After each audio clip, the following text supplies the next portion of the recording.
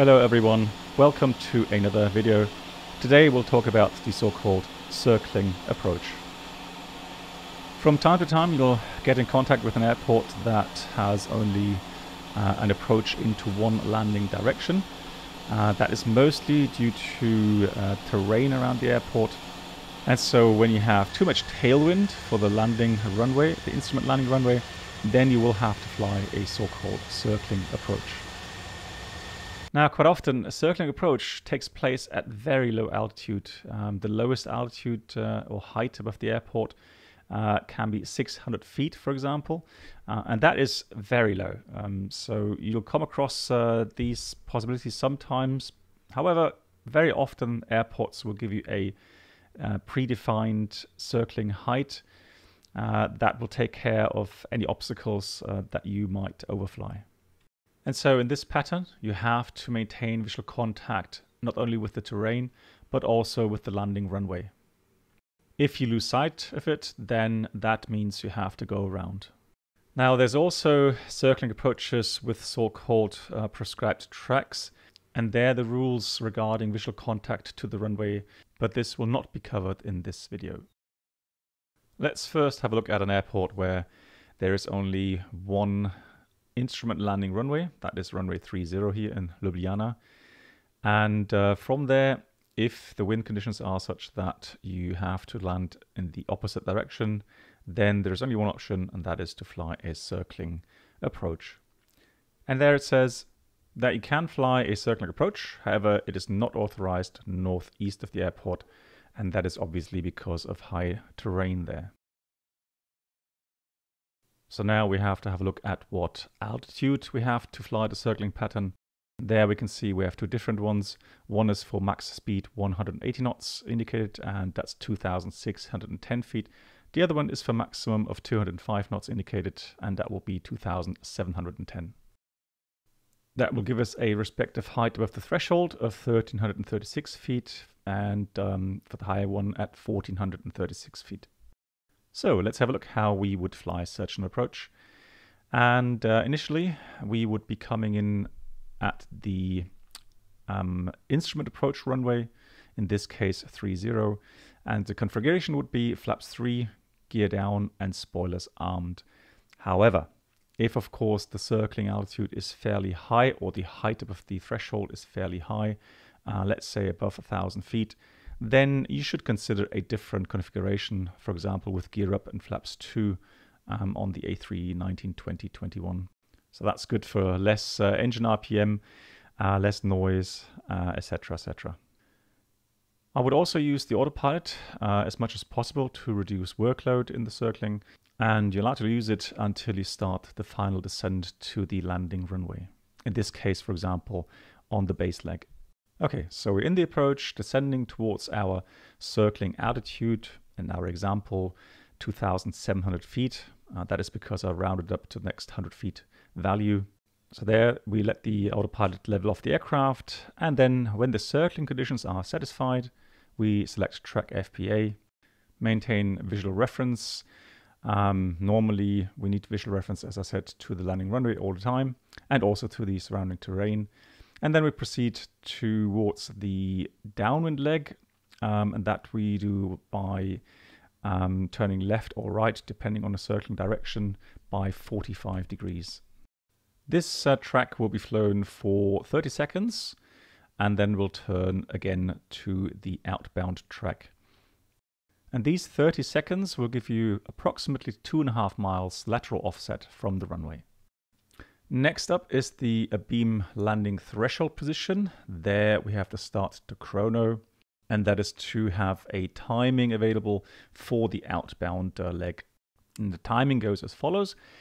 Normally you have 3 seconds per 100 feet height above the landing threshold. In our case, 1,400 feet, which then equates to 42 seconds. Now, I would suggest that above 1,000 feet height above the landing threshold, do a wind correction, and so for every knot of tailwind, for example, you subtract 1 second. If you have headwind, which normally you wouldn't, but should you have headwind, then add 1 second per knot headwind component. Below 1,000 feet height, I would omit those wind corrections because then the whole procedure itself regarding base turn, etc., will become very hectic, which you should avoid.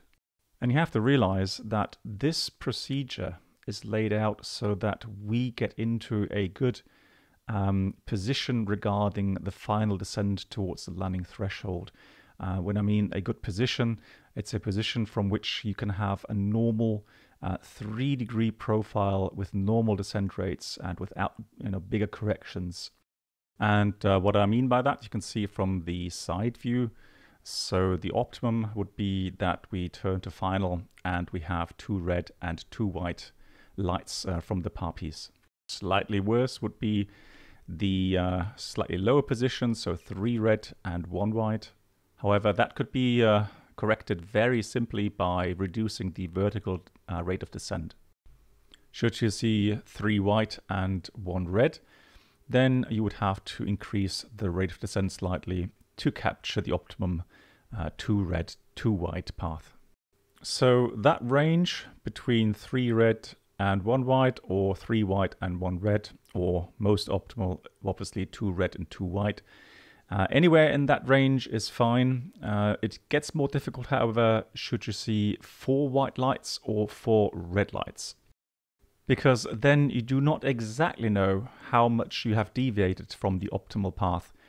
And so more drastic measures are required, like for example with the 4 red lights, do a level off to regain the path. Now with the 4 white lights, well again, like I said, if you do not know how much you are too high, and also you're restricted by the maximum descent rate, below 1,000 feet height, it would be 1,000 feet per minute, and that makes it maybe difficult to regain that optimum path. So again, sticking to that published procedure helps you to get into the optimal path anywhere between deviating by 1 light, so 3 white, 1 red, or 3 red, 1 white. So enough of the theory, let's watch it in practice. So here I've programmed the MCDU. I've also inserted the identifier for the landing runway 12, and also the performance page obviously is filled out completely. So this circling is going to be in 2,700 feet, and so that's the 2,610 MDA rounded up to the next 100 feet, and that gives us around about 1,400 feet height above the landing runway threshold. The A320 has a particular thing with the landing performance. So here in the secondary flight plan, I've already inserted the opposite runway, so runway 12. And for now, however, we have to fly the instrument procedure for runway 30, which is the ILS approach. However, I'm using a localizer mode and also the vertical speed mode. And that is due to the fact that these modes will allow me to more easily level off. If we had glide slope actually captured, we wouldn't be leveling off at 2,700 feet. The airplane would just continue down towards the runway. So we are approaching the level of circling altitude, and also we're preparing to start our left turn, and so I pre-select the 45-degree lateral offset. And so once the turn comes, I just need to pull on the track knob.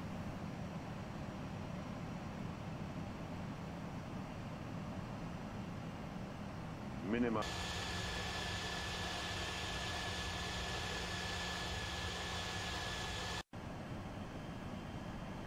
There we are. Now selecting track, and the aircraft starts turning left to get to the outbound leg.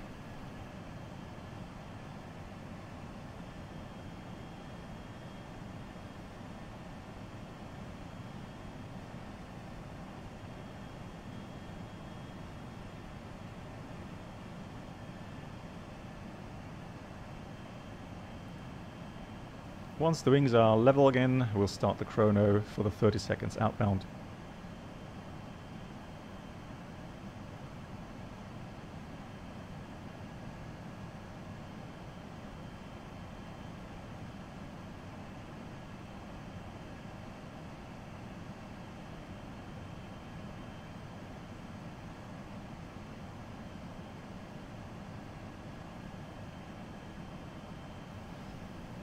There we go, 30 seconds are over, so we'll turn now right again to the outbound track. And then we'll look out for the beam position of the landing threshold. And don't forget to reset the chrono.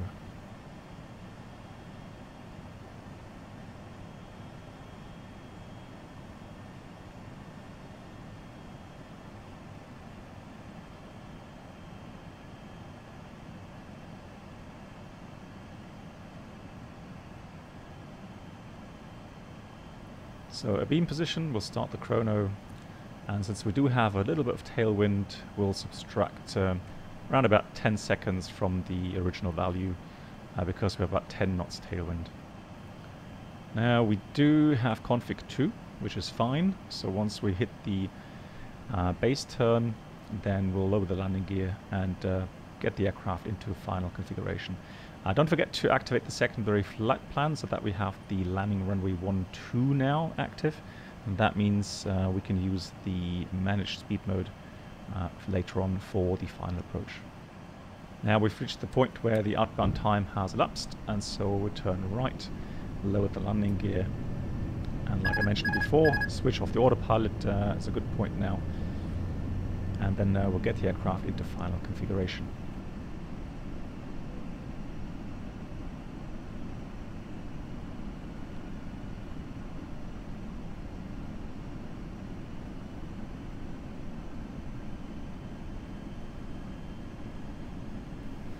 So now what I'd like to do is put the progress page in front of me so that I see the distance to the landing threshold. So now we can see it's 3.3 miles. And that helps me to judge how I am doing regarding the optimum profile. Now we can see the PARPI, I think it's 3 white, 1 red, which is good. It's a good position, so we just increased the rate of descent a little bit. And then once we turn final, we'll look again and try and establish ourselves onto the optimum path with 2 red, 2 white lines. Also trying to get myself nicely established onto the center line, so it's always better to undershoot a little than overshoot. Overshoot correction is pretty complicated sometimes. And now we can see, yep, we're lucky, we just nailed it at 2 red, 2 white. And so now we just make sure we maintain that 3-degree glide path down to the touchdown zone. You can memo landing or blue, so the checklist is completed for landing. So you see that pattern really helps you to get into the right position for the final approach. Everything's so relaxed, there is no bigger deviations, nothing, no bigger corrections required. Very nice. 400.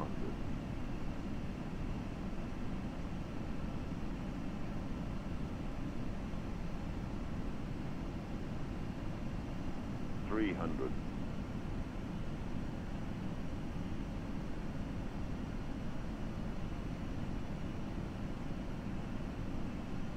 200.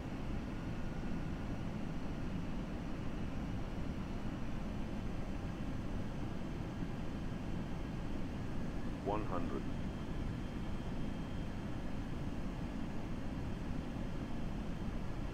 50. 40. 30. 20. Retard. 10. 5. There we go, on the ground. Spoilers, reverse green, and decel. So let's now have a look at the next scenario where the circling will take place a lot lower. So it's exactly the same pattern. This time, however, we are doing it in 600 feet height, and that's the lowest circling minimum that you can fly. Now, according to our SOPs, you have to realize that you do not have to fly it so low. So let's say like today we have good visibility, then you should adjust the height a little bit. For example, you could put 1,000 feet height as your minimum. So you're flexible to do so. It's just the absolute lowest one you can fly the circling is 600 feet. So here we go again at the break-off point, but again now at 600 feet height. It does look a bit scary sometimes, I think, especially for the passengers. when you look at the windows, 500. they would surely be wondering what's happening.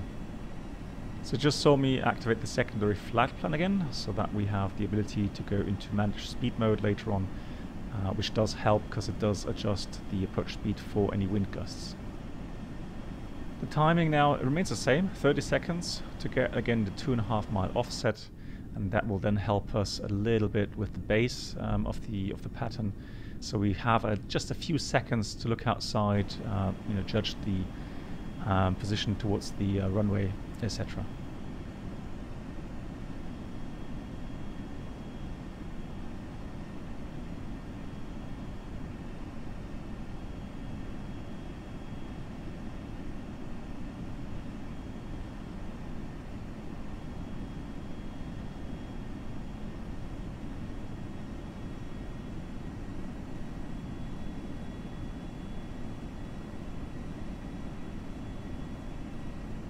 Now remember what I said, that since we're below 1,000 feet height, I'm not going to adjust the outbound timing by much, so I'll probably turn around about 15 seconds into the pattern, and then yeah, everything's going very quickly now.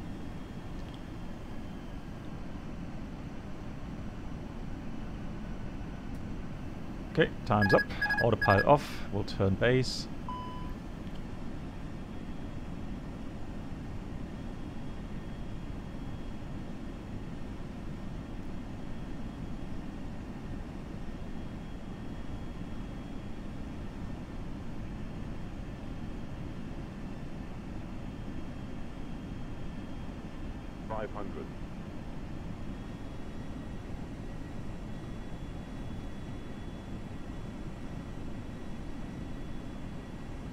Now, when you're this far down, it's extremely important that you do not misjudge the turn to final. And again, rather you undershoot just a tad than overshoot. Let's put it this way, if you overshoot the final turn here, that's it. It's going to end in the go around. 400. So again, we're, well, let's say lucky, 2 red, 2 white. And going to concentrate on just keeping that descent rate nicely going. Concentrate on hitting the center line. 300.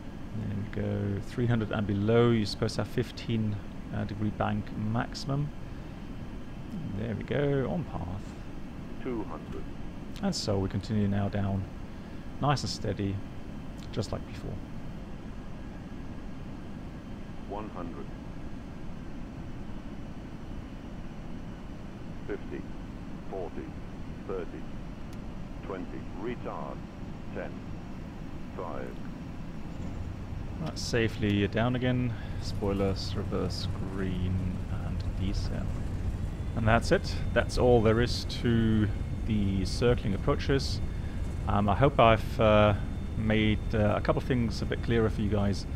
And yeah, if you want, go ahead and practice, practice, practice. And then you won't break a sweat once you are faced with such a circling approach. Hope you enjoyed the video, guys. As always, stay safe and happy landings, and I'll see you in the next one.